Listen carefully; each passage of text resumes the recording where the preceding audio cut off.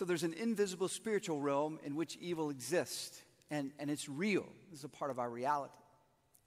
If you have someone against you who's a believer in Christ, if I have someone against me, listen very carefully, that person is not the enemy. We got to be clear on that. The enemy is the enemy. It's the devil. We have two other enemies, the world and the flesh. The world is not the people in the world. The world is the spirit of the world that lures me to do what the enemy wants to do. The flesh is my own flesh. Even without prompting from the enemy, I can self-sabotage by doing what the enemy wants to do. But the point is, both the flesh and the world are doing the enemy's will. And when I fear the enemy more than I fear God, it shows where my faith lies. We're all people of faith. The question is, where is our faith placed? Is our faith placed in the enemy, or is our faith placed in Christ? Now, we don't talk a lot about spiritual warfare, but this is very, very real. And it's the place in which we live. And it's what we need to think about right now as a church.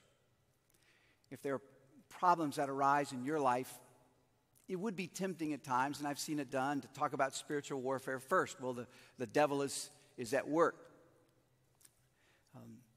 And that could be the case, but sometimes I'm just doing wrong things, right? So we have to examine the flesh first. Is my flesh acting out on this independent of what the enemy is doing? That's very important. As a church, we look at organizational things like we have recently. What is going on that we can fix? In other words, you don't want to give the devil credit for things that we're doing.